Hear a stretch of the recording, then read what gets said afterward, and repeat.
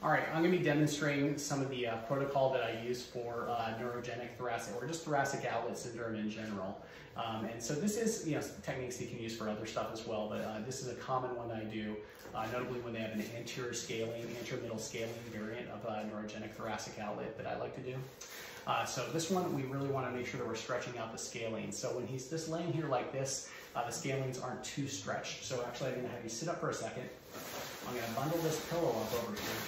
Okay, you're going to go ahead and you're going to tuck that underneath your arm right here. That was the pillow. And we're just going to let this arm just kind of hang down over this way here. And then this arm right back over here, I want you to kind of tuck it behind yourself right over here. And that helps just kind of depress the scapula a little bit so that we're also kind of getting a little bit of extra tension on that levator scap right over here. So as I kind of bring him over here and then take myself on the clavicle and then the first rib area right here, really helps, you can see the scalene muscles kind of pop out a lot better right over here. Now, as I'm doing this, I want him to be able to hear my instructions, so I make sure I'm not covering up the ear. But what I'm going to be doing is I'm going to be kind of having a V right over the ear here. I'm keeping some tension right over here. Do you feel a good stretch on the scalene muscles right over here? Okay, and then I'm going to do some muscle energy to start. So I have you go ahead and lift your head up against me here, just gently. Okay, enough that he's engaging those muscles. You should be able to see them kind of pop and relax. And I can stretch them a little bit further over there. Then what I'm going to have you do is shrug your shoulder up a little bit against me here. Perfect. Again, no winner. And relax. Okay, and then we're going to do both at the same time. And relax. Okay, and so that's a good way to kind of just do a little bit of muscle energy.